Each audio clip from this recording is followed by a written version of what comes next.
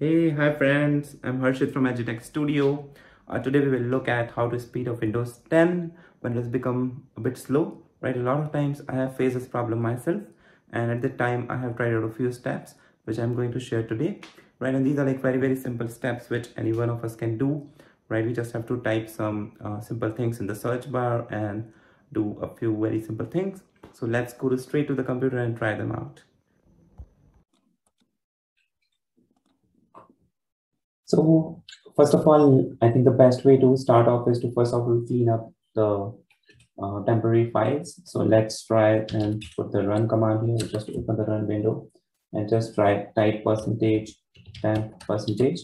This will open up all the temporary files which are present on the system, right? And then we can just do a Control A and Shift delete. Press Shift plus delete keys on your computer. Control A and then Shift delete. So it will delete all of these files, and which it cannot do, it will just say skip. It will just say skip for those, right? So this will just delete and free up a lot of storage on our machine, right? And then the other thing that we can actually do is we can actually delete a lot of prefetch files.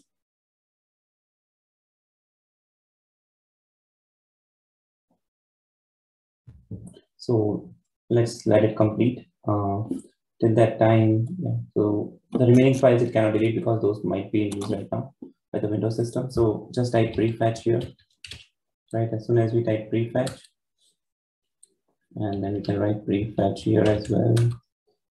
So it will open a lot of prefetch files. Just say continue to give admin permissions, right? And then just do Control A, Shift delete, right? Delete all these files, right? And do skip for all the current items which cannot work. So this is done, right? So these are the two things. Then the other very important thing is that we can actually go and actually check for Windows updates. So just type for check for updates, and your Windows also should be up to date, because sometimes a previous version of the update might be slowing it down. So let's see if right now our machine has any update pending. So when you go to check for updates, it will show if any kind of update is pending. So if you see on my machine as well, there is version 20-2 pending. So once we do all of that, we need to just, I think you might need to sometimes download the update and then restart so that it installs the update.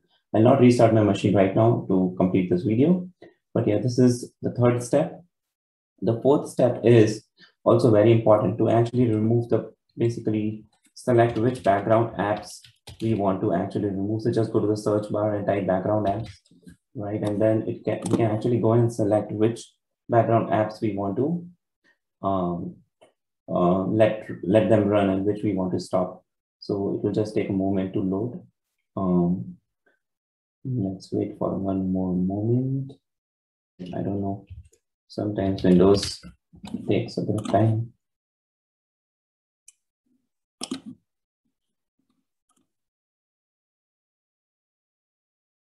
Yeah.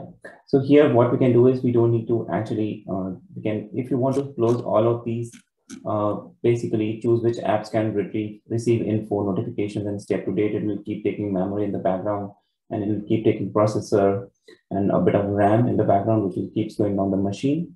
So if you can check which ones you want, which ones you don't want, right? If you see appropriate that all of these you can just switch to off, you can just do a toggle here directly.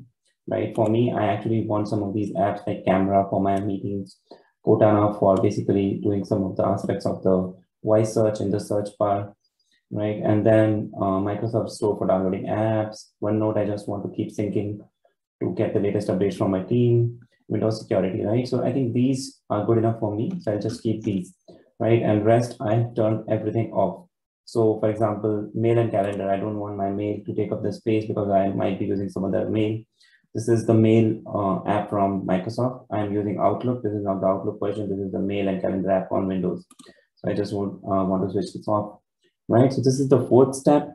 The another thing that we can do is the step 4, which is on the task manager. We can actually go to check the startup apps.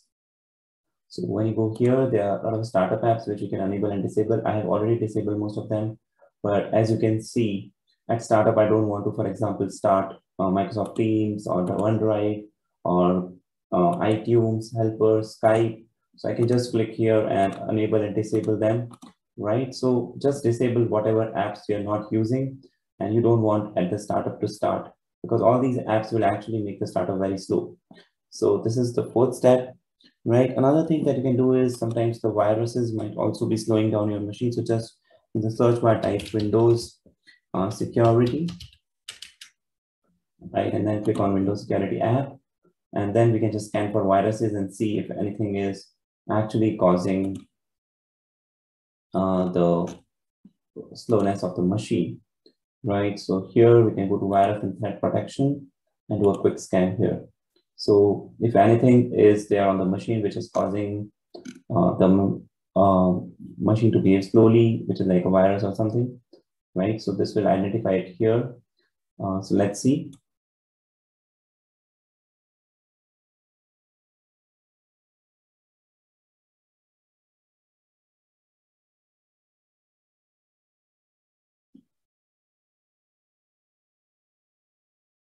So this will keep on running, right? So like mostly like till that time it's running, we can actually talk about a few things what we discussed, right? So one was about deleting temporary files, prefetch files, and then checking for updates and downloading the update and then restarting the machine, right? And then we looked at background apps and switching them off so that they don't take on and keep on making the Windows slow. And then the startup apps, and then we are doing a quick scan to see the viruses, right? The other things which might be leading to slowness of machines is that you should also be checking for like what is the current processes running on your machine. And you should see what is the CPU memory and disk consumption here. IT should not be very high, like memory 70-80% is fine, but this is the RAM. Disk should be low, like around 20-30%, not like higher than that actually means the hard disk is actually doing a lot of data transfer. So just look at the processes, just click here and see which processes are trying to read the hard disk. And this is the CPU. So which processes are taking up the most CPU, which we can see here. So right now the anti-malware service is running. That's why it's taking a lot of time. Zoom meetings is on because I'm recording using that. So I think these are all fine. So if you see any kind of app which is like which you're not using and you want to close, so just click on that and actually you can then add task, right? So that way, for example, let's choose something. Let's choose an app here which I don't want and I want to close. So alert us, stop alert. I don't know. This looks like some third-party app. I can just click on this and do end task, right? So this will go away. Right now it's no longer there. So this way you can actually just close the apps and processes which you don't need it anymore. And this will actually free up a lot of CPU memory and disk usage, which will really make us computer faster. So let's see if this is complete. This is still taking a few more seconds, but as you can see, it scanned like almost 21,000 files here. Also, other thing in the meanwhile that you can do is you can actually go to your PC, right? And then actually go to PC and then do check just that if you have enough memory on your hard disk left. So in my case, it is around 90 GB, but sometime back it was only like few GBs left. So I just cleaned up to my C drive, right? So this is one more way to check if your C drive or the computer memory is hard disk memory is full, then you actually need to go and delete and free up storage there. To free up storage on Windows 10, there are a lot of ways. I'll create a separate video to do that, but like this is one more step that you can check to see if this is slowing down your machine or not. So whenever like the memory is full, like the hard disk memory is full, it will also lead to like virtual memory issues, and also the processes will not get the memory or the space where they can put the temporary files. So this will also slow down the machine, right? So I think these are like some of the very simple and easy things that we can quickly check. Anyone can do this. And I think doing all of these also will speed up the system quite a bit, right? So just try this, right? And hopefully this will really help. If you like the video, please subscribe and share, and have a great day. Stay safe, stay healthy. Thank you so much for watching. Thank you so much. Bye-bye.